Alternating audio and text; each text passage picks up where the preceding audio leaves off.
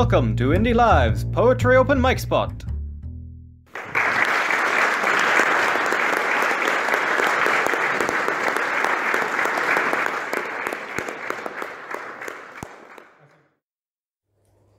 To Know the Dark, a poem by Wendell Berry. To go in the dark with the light is to know the light. To know the dark, go dark, go without sight. And find that the dark too blooms and sings and is travelled by dark feet and dark wings.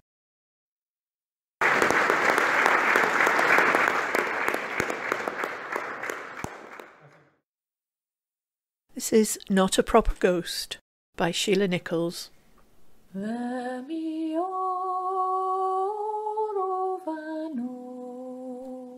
My grandmother's ghost arrives in a flurry of Persil-scented clothes, flapping on a sunny washing line. It hovers in the kitchen over soup, probably seeking the reek of broth from a sheep's head, bubbling with barley and leeks.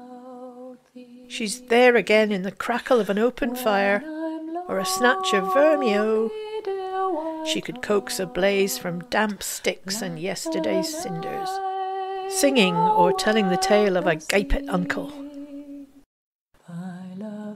Not for her dire warnings of doom to come. She's not like a proper ghost at all. She always did things her way.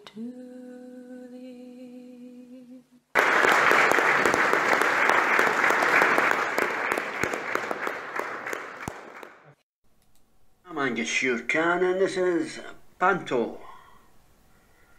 This year's big pantomime is going to be held online. It's better than Disney. Oh no, it isn't. Maybe make up your own mind.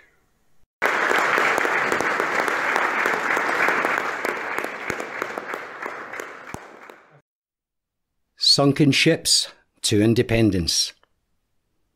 Oh, look who's sailing down the river. Look who's heading out to sea.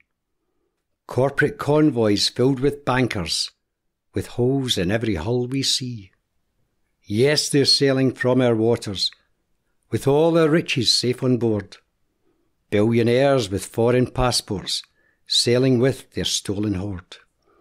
But look, the ships are sinking slowly. They're now below the waterline. No one heeds the poor man's warning. Tory chaos is refined. Yes, we stand here on the shoreline, watching as their ships go down.